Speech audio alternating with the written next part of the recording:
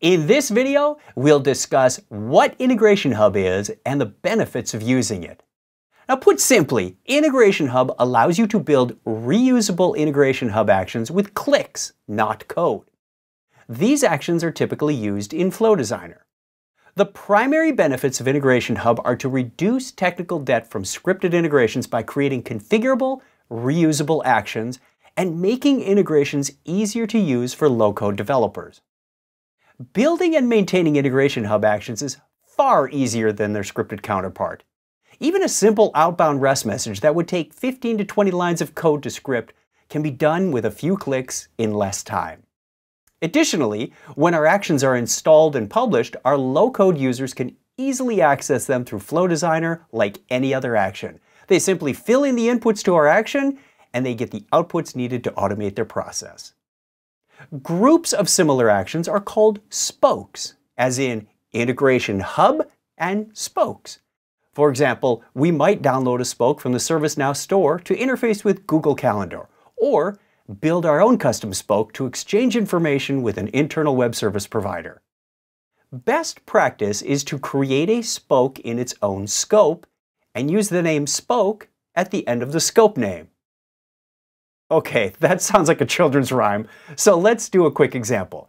Let's say we're going to create a new spoke to connect to Bitly, the popular URL shortener, to create and maintain short links. We would create a new app or scope with the name Bitly Spoke. All our Bitly actions would be part of this spoke. When the actions are presented in Flow Designer, the menu option simply appears as Bitly, to avoid displaying the word spoke on each one. When we see our Bitly app listed among the other apps, it's clear that this one is a dedicated spoke.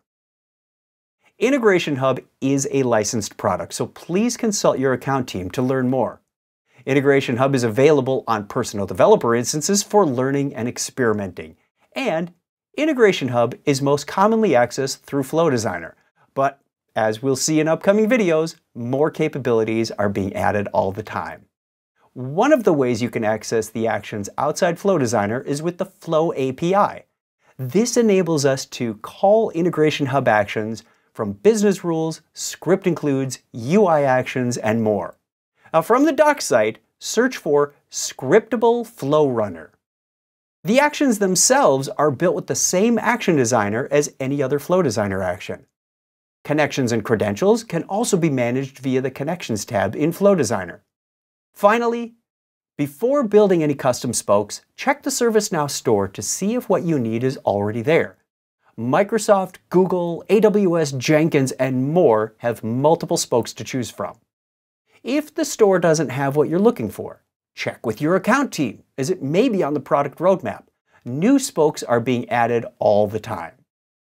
I hope this video helps you understand what IntegrationHub is and why it's so powerful. Let's move on and take a look at how to access it.